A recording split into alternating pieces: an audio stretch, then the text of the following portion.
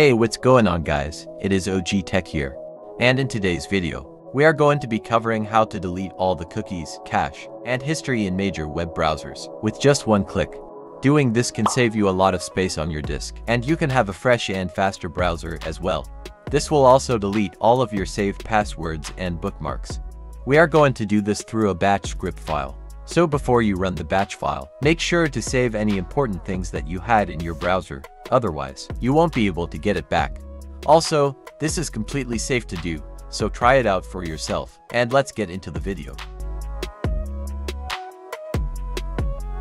First, download this pack from the description and extract it using 7-zip or WinRAR. After that, open the folder, and you'll find 6 batch files for some of the most popular browsers. So what you need to do is run the batch file that is related to the browser on your PC. For me, I personally use Google Chrome, so I need to run the Google Chrome batch file as an admin. But before we get there, I'll show you how much space Google Chrome takes up on my disk. So normally, your browser is located in C drive on your username. So head over to C drive. Users. Your username. Now click on View at the top, and tick the box which says Hidden Items. After that, you'll get a folder called App Data, so open it. Then go to the local folder. And inside this folder, you'll find your browser. So right-click on it and click on Properties.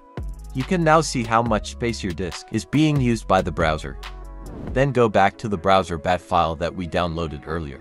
Then right-click on the browser you have and run it as an administrator. And there you go. It will automatically clean all of your cache, history, cookies, and bookmarks. Also, this will take a few minutes to clear.